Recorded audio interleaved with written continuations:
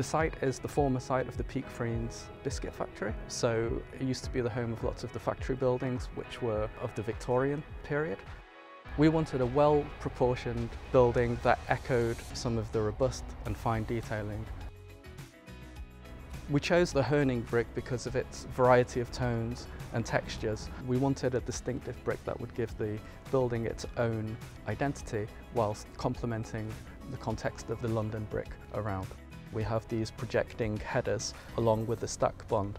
We developed this bond in close conjunction with Vandersanden.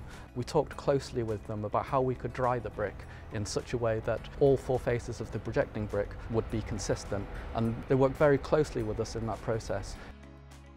Because the building is made up of, in some cases, quite large expanses of brick, it was really important that we had a variety of tones and textures. And as you come closer to the brick, you can see the purples, the blues, and the reds in there.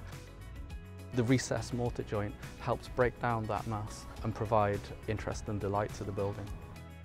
It was a very positive experience. We like to deal with the manufacturers and the suppliers as early as we can so that we can deliver a better product, and I think that was the case here.